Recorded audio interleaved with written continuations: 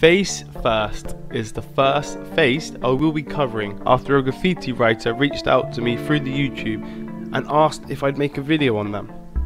I've been aware of Face1st for a while and I've always thought it's an interesting style because there's a character and letter work, so at first it left me thinking, is it graffiti or is it street art?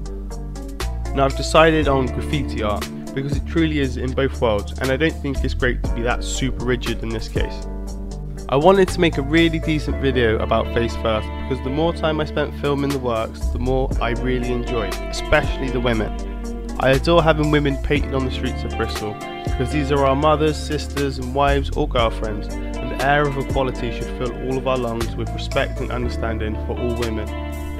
Also, every now and then we get to see a cracking pair of tits. Sit back and relax whilst we get into the video.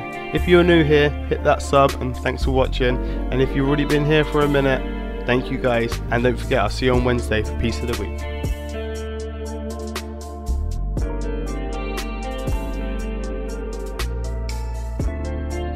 I'll start with his throw-ups because they aren't something I've focused on when making videos for this channel, but a throw-up is usually 2 or 3 letters, filled in, maybe outlined, and sometimes neither of those things, but a quick way of getting work up for a graffiti writer with lots of repetition.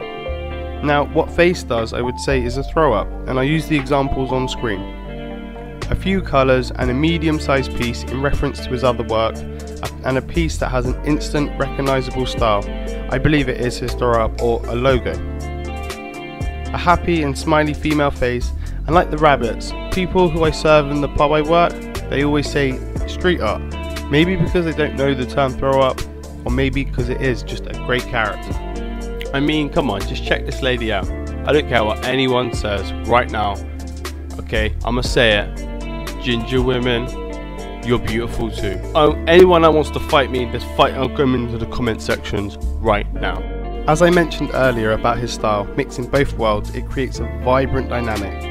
The letters are in places beautifully curvy and so super pleasing to look at, which creates the flow, and it flows like a river from start to the end, and it is potentially one of the most important things when it comes to letters.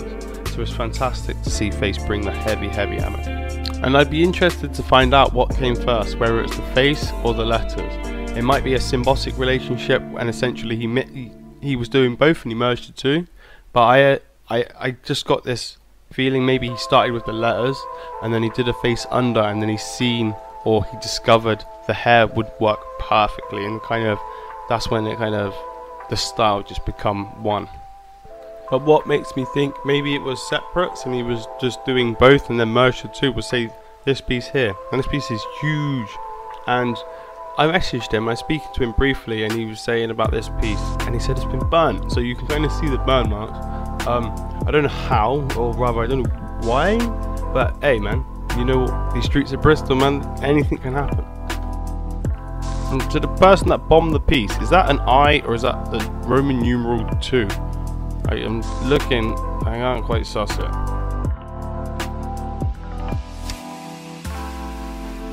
If I divide the city into north and south, like they do in the football, using the River Avon as the line, then the majority of the pieces I've collected are in the north, in St Paul's, St Werburgh's, Easton and Stokescroft. The piece now is in Easton and at the M32 spot, which has been frequently hit up by Face and definitely the right vibe for the area. The skate spot is quite big and it's got a lot of different areas and different sized walls and textures, and it's good to see Face do a massive piece on this one here because it's quite a big scale and it does show the real kind of flavour he has when he makes a piece. Take this piece here in the tunnel near Easton and St Werburgh. While there's a lot of pieces over it, it's still distinct and you still know it's our boy Face1st. My main social media I use is Instagram, and luckily so is his, so don't forget to go and give him a follow, the link's in the description. On his Insta it links to a site that is currently down, but it was pirated wall art. Now he sprays with someone called Soap quite a bit, and both have PWA in their names, which makes me jump to the conclusion PWA stands for Pirated Wall Art, and that's the crew's name.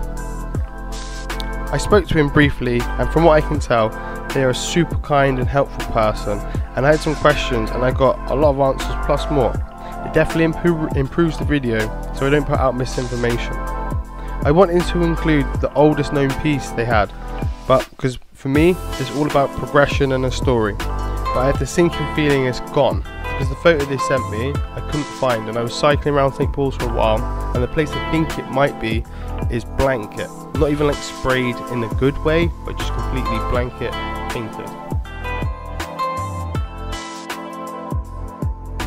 Stunning and fun letter writing on a happy face is a great image to see when walking around the city. Another legend, improving our walls and colouring up our grey days. This piece here is in the city centre, and like I said, to have a piece there is a big vibe and awe-inspiring.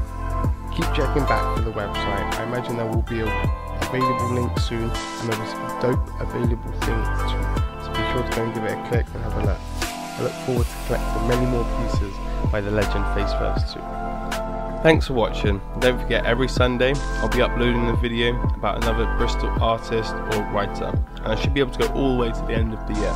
So, and thanks for watching. Don't forget, go and follow Face1st, go and find some funky work, there's a lot more I need to collect as well. But I hope you enjoyed the video.